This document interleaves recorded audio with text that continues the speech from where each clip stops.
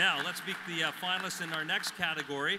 It is the mid-size public company category. First, we have Mark DeVita, Heritage Crystal Clean. Next is Scott A. Musil, First Industrial Realty Trust. Our next finalist is Richard W. Pehlke from Heydrich and Struggles. And we also have John W. Shane from PCTEL Incorporated. Let's give them all a nice long round of applause here. All right, now to announce the recipient of the mid-size public company category, please welcome Breck Hansen of Associated Bank. Breck is an executive vice president of Chicago, the Chicago market president, and the head of the commercial real estate bank right here. Breck, how are you? Good evening. Associated Bank is proud to be the primary sponsor this year and for the entire 5 years of this award ceremony. I have the pleasure of announcing the mid-size public winner.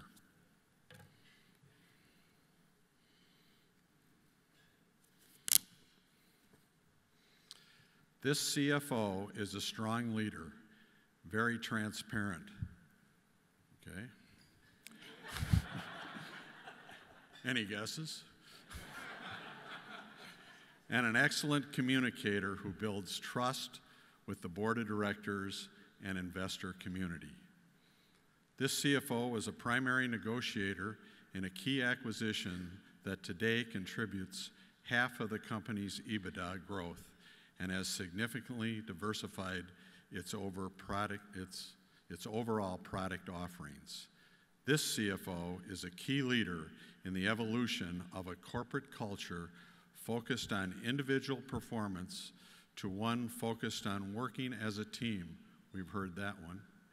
Leading to better overall company performance.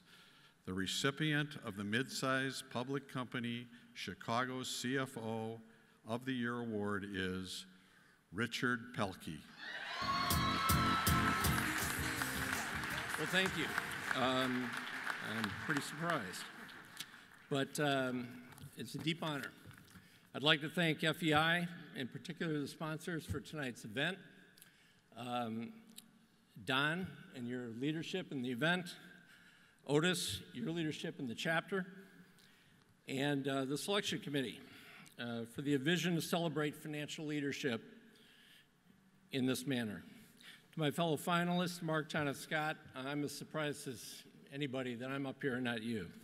Congratulations on the evening.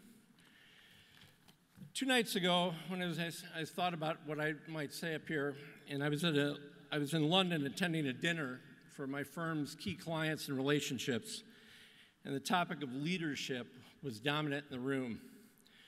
In today's volatile and complex world, you can imagine the mood in the wake of recent events, where many of us in global companies probably spent the last weekend worried about our colleagues and teammates and where they were, as many of us were doing. For FEI to take the time and celebration and recognize the development and celebrate leadership success in this manner for all of us is a real cornerstone in leadership, and that's what our firm is all about, and you should be applauded for doing so. I have great support from my organization. Tracy Wollstonecroft, our CEO, was a big supporter of me in this process. I'm deeply grateful to him. Anytime leadership comes up in a conversation, he sets an amazing example. Our stated purpose is we help our clients change the world one leadership team at a time. And that brings me to the most important part of tonight, my team, many of whom are here tonight. And you heard them very loudly. This is an award about them, not me. They challenge me and they inspire me every day. They also make fun of me because they're smarter than I am. But I'm extremely grateful, and we're going to find a way to celebrate this with the team, and I'm sure it's going to be at my expense, very much so.